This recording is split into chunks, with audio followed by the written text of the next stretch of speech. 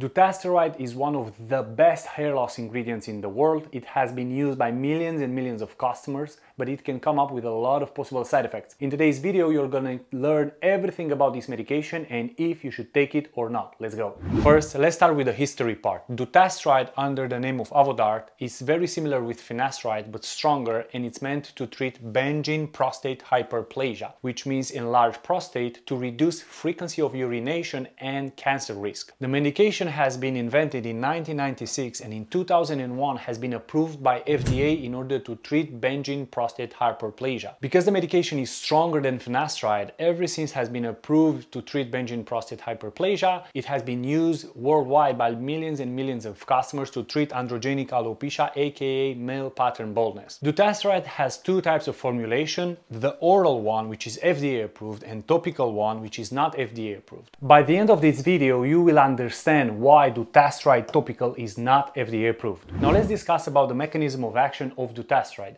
As you know, we go bald and we lose hair, androgenic alopecia, because of the DHT sediment that's affecting the follicles beneath the scalp. Dutasteride is a 5-alpha reductase receptor inhibitor, which means that it's going to reduce the production of dihydrotestosterone DHT between 85 to 95% over your entire body. The difference between finasteride and Dutasteride is the following. When you take finasteride, it's going to inhibit the 5-alpha reductase receptor type 2, which is produced in the prostate, and when you take Dutasteride, it's going to reduce the production from type 1, which is from the skin and liver, and this is the main reason why Dutasteride is stronger than finasteride. In this very small graph, you will understand how free testosterone, the blue cell, is getting converted into dihydrotestosterone with the help of the 5-alpha reductase receptor. Very important that this happens between age 20 to 25, but genetics plays a huge role. You can have this conversion sooner or later in life. That's why male pattern baldness can occur on different ages, on different males, depending on the gene. Now let's discuss about Dutasteride side effects. As I mentioned, Dutasteride is the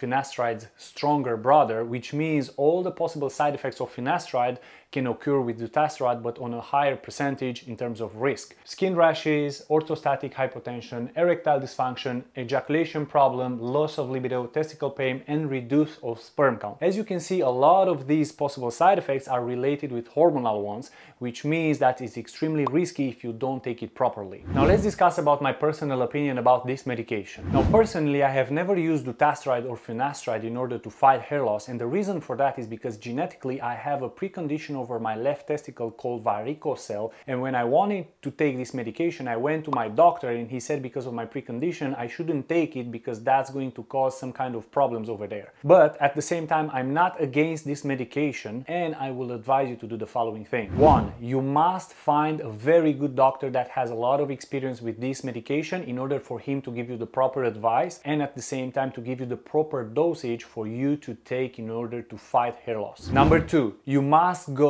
and do all the proper analysis before deciding and taking this medication, such as free testosterone, total testosterone, SHBG, testicle analysis, and sperm count analysis. And after you receive all these analyses, go to your doctor in order to ensure that all the metrics are perfectly functional and you don't have any problems with those. Number 3, and this is the most important, you must ensure yourself and must be sure that you don't suffer from all of these possible side effects already, because if you do, and taking Dutasteride or finasteride are just going to make things worse. In the beginning of the video, I've told you that topical Dutasteride is not FDA approved. The reason for that is because when you apply it topical over your body, the prodrug Dutasteride has a very weak skin absorption, which means it's not going to get metabolized, and the benefits of Dutasteride in reducing your DHT levels are not going to occur. That's it for today's video. Thank you so much for watching. I hope that everything I've explained on this board taught you everything you needed to know about Dutasteride as a medication, and will help you consider if you want to take it in order to treat male pattern baldness. Comment down below any questions you might have. We will reply to all of them. Like our video in order to help us with the algorithm.